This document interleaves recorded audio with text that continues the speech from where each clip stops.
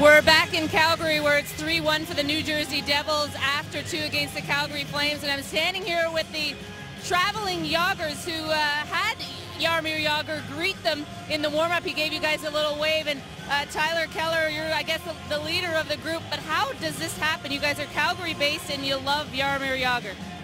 Cass, forget about why we do it. It was Christmas for Kari Ramo there in the second period. Yogs is all alone with them. I can't believe he saved it. Good for him, but you know, Hall of Famers down there one-on-one with him. That's what we care about. We need that goal to get by Gartner. What was it like to meet Jagr though in Edmonton yesterday? Complete beauty, exactly what we expected. And you know, obviously we kind of like him.